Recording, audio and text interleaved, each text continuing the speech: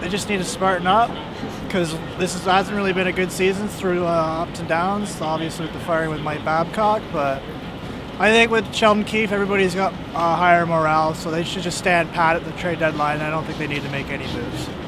I think they need to improve their D a little bit. They're always a bit troublesome at the back, but I think if they keep scoring, they'll be all right.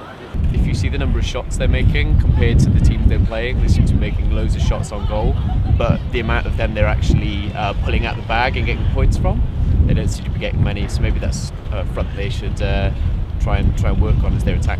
Actually, I am very big fan of them, so I probably think that or believe that they will come in the final also. Yeah, they will win the Stanley Cup. Yeah, definitely, 100%. Yeah.